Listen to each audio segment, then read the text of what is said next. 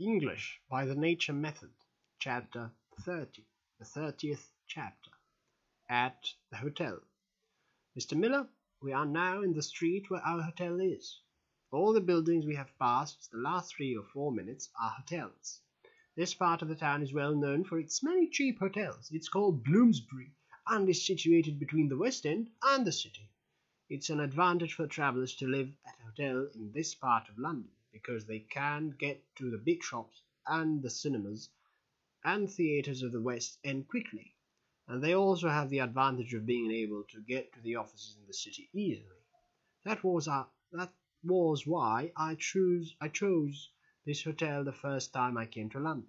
I had to choose between several hotels situated in different parts of the town, and I thought this the best one to choose. A good friend of mine had recommended it very much, and since then I have recommended it myself to people who were going to England, as it is a good hotel, and very cheap too. In this way I have become good friends with the hotel keeper. But here you see the hotel. They went inside, and the hotel keeper, who was sitting in his office, greeted Mr. Miller, saying, "Good evening, Mr. Miller. I'm glad to see you in London." Then he greeted the 3 young men with the words, "How do you do? Gentlemen, I'm glad to see you too." To Mr. Miller's question about the rooms, he replied, "Your 2 rooms are ready, Mr. Miller, a single room for you and a double room for your 3 friends. I've put an extra bed into the double room as you asked me to." To the 3 others he explained, "Mr. Miller wanted me to make it as cheap as possible, and because we are good friends, I agreed to put you all in a double room and then give you a cheaper price.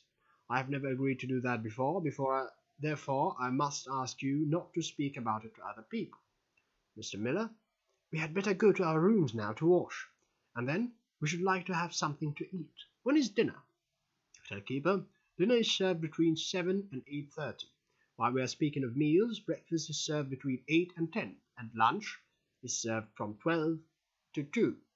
If you would like a cup of tea early in the morning when you get up, you can easily have one, but perhaps you do not want to get up early while you are here.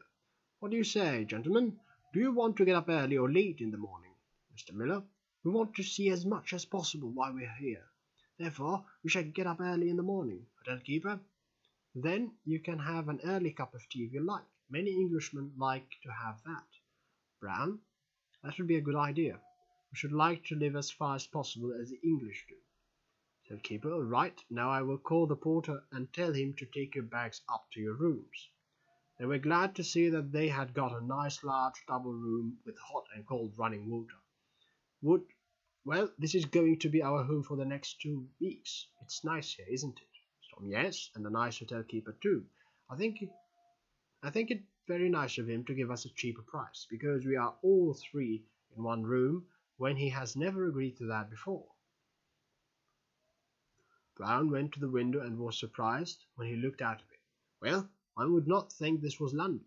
I thought that we should have had a view from our window of streets full of people, and that there would be high buildings in all directions. Come and have a look at it." "Would? Yes, I must say, this is very surprising. How beautiful the view is." It's no wonder that the 3 friends were surprised at the view from their window. It was a garden with tall trees, and everything was so quiet that it was difficult for them to understand that they were in London, the largest city in the world. "Brown, I think we shall sleep well tonight. It's so quiet here, and I must say that I'm a little tired after having travelled all day." Tom, "Yes, I'm both tired and sleepy. Wouldn't it be a good idea to go to bed shortly after dinner and then get up early tomorrow morning?